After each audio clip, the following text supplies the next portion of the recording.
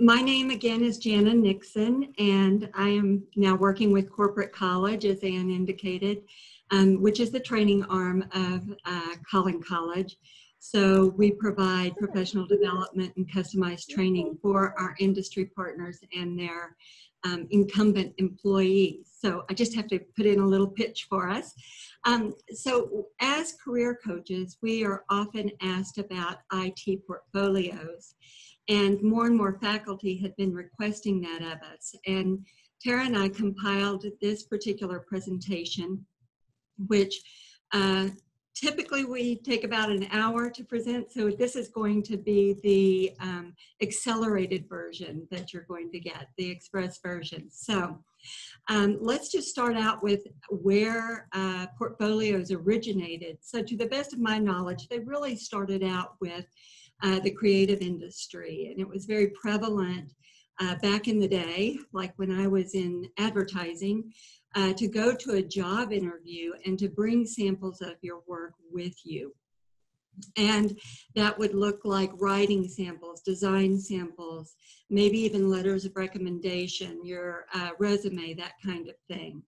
And because that gave employers such a great idea as to students' capability, I think that IT and more of the technical fields have started embracing this concept. And so we're going to talk a little bit about what a portfolio is. And if you think about it, it's really just an organized presentation of your documents and artifacts to convince an employer that you have the talent or those marketable skills that Eric was referring to earlier, and that you're growing professionally. So for a student who is compiling a portfolio, they may only have samples of coursework that they've completed.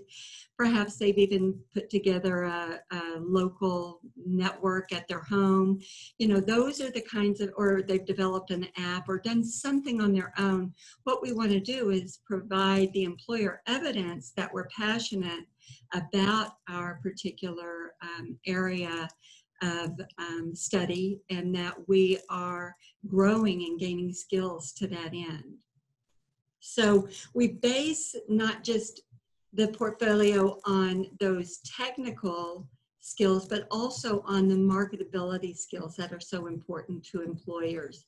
And we have compiled this list, or we didn't compile it, actually NACE, the National Association of Colleges and Employers, compiled this list, and it's been pretty much the same for the past, I don't know, I've been in career development for a number of years, but for a good long while, and oral and written communication skills have always been at the fore in terms of what employers are seeking in their new hires and what they're also seeing that recent graduates are lacking. Especially in the technical realm. And I've served on some different builds and advisory committee and meetings, and I've regularly heard that this is an area or a skills gap that exists for our technical students. So, but just recently, within the past 3 years, critical thinking and problem solving has actually tied with that oral and written communication skill set. So I just think that's a very interesting development that has probably, I don't know how much that has to do with just the kinds of students that are graduating or I don't know exactly what to attribute it to, but I think it's very important.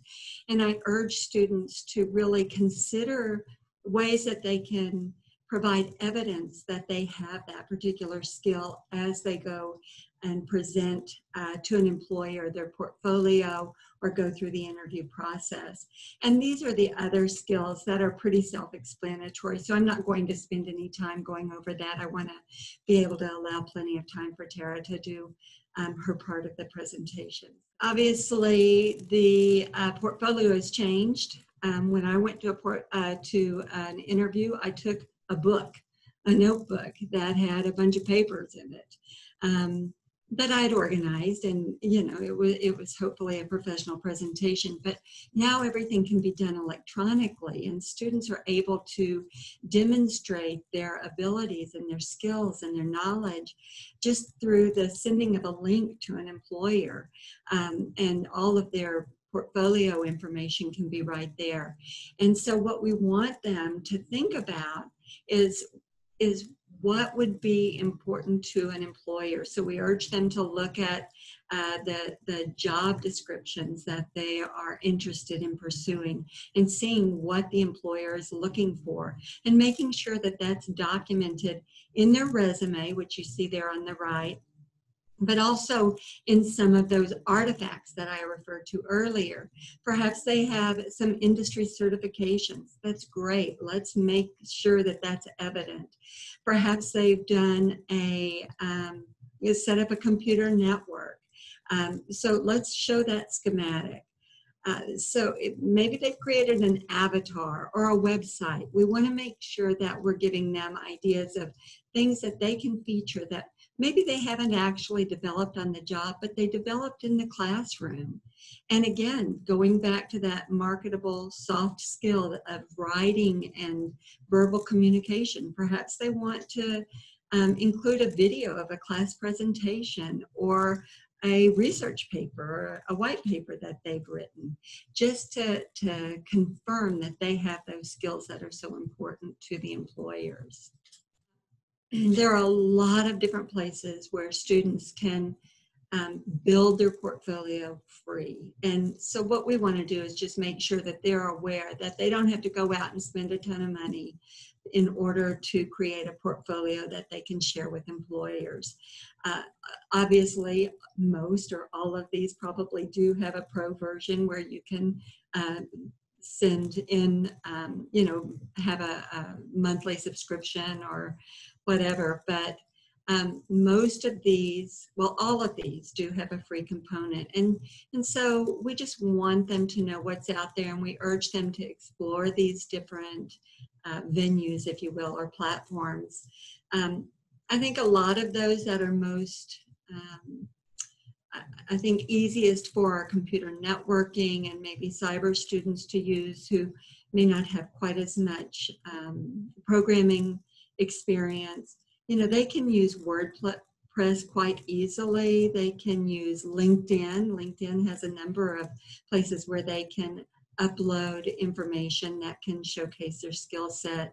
And I mean, they can even do something so simple as FlipSnack, which is just a compilation of PDFs. And it's just quick and easy, but it's something that they can use in an interview to talk through certain skills that they have, or to provide to an employer to convince them that they're worthy of an interview. So next, I'd like to just talk a little bit about how do I make a portfolio?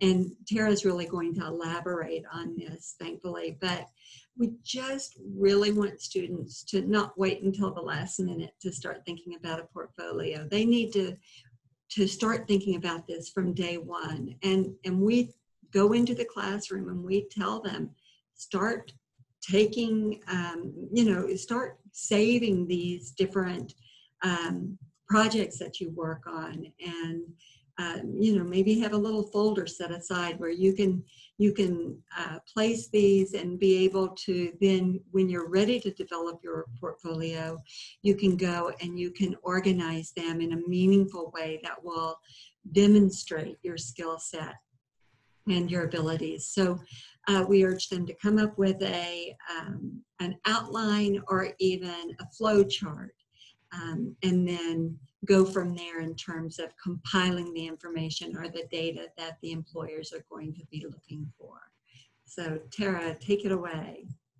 All right, thank you, Jana.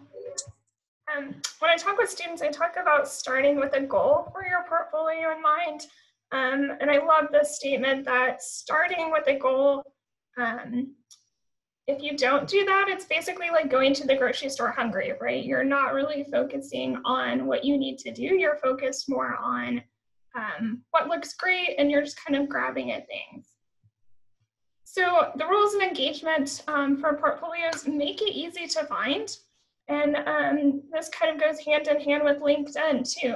Customize your URL, make it easy to find, make it match your other social media or your other branding, self-branding that you put out there. So usually first name, middle initial, last name, something easy that they can find. Make sure it's easy to navigate. It doesn't have to be complicated. It can be very simple in design. It doesn't have to be fancy. You don't have to be a graphic designer. And then make sure that you're showcasing your best work. And that when talking with students, they're like, oh, but I don't have enough projects to put in there. It doesn't matter. You can put, maybe just start with 1 or 2 that really showcases what you can do. And then, like Jana was saying, encouraging them to start early will give them more of their best work to show going forward. So they can start small and then just see it as something like your resume, your LinkedIn, you should always be updating it. So thinking about what they want to show off in a portfolio, think about the project work that you've done. What kind of consistent results are you getting? Think about making sure that you include your resume or a link to your resume. And social media, are you using that professionally? Has it been reviewed? Like your resume, has it been looked at? How are you connecting with other people? Are you using social media professionally? And that can be LinkedIn to do networking. Twitter is a really great way to network as well. So thinking about those things, think about the collaborative projects that students are working on, and that can be in class or outside of class. And how do they want to present those projects? And then their process. A lot of times employers are going to want to see how students demonstrate their process. And that goes along with that critical thinking and problem solving and being able to demonstrate that. So they're showing their process. They might even show, here are the steps that I took, and here's the failures that I encountered, and then this is how I solved them and got these results. So thinking about how they want to show that. And then just staying relevant with things, staying up to date, seeing what are trends in the industry and what the job descriptions are looking for, and then seeing how that reflects in their portfolio and what they're putting in there and updating. And then thinking about if they want to have their own website. So Jana touched on this, that there are a lot of applications and a lot of things that students can use that are free, but thinking about their career and going forward in the future, do they want to pay for a domain name? It might depend on what they're going for, if they're doing website or app development versus something else. So thinking about those things. What are they okay with ads if it's free? What site builder are they using? How much do they consider as reasonable if they do want to pay? And then is it, again, easy to remember, searchable, and then, like I said, and professional across platforms. So thinking about this planning and these steps to take, I always ask them, think about all the pages that you want to be involved in your portfolio first.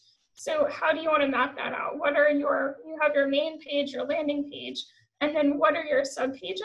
And then think about the content that you want to put in those pages. Do you want one page that's for your projects? Or do you want to have sub pages underneath to kind of, vary them by topic or have them categorized by topic? So thinking about those and thinking about the content. And that content includes, it can include a visual, it can also include a descriptor. So then you're bringing in that ability to have written communication.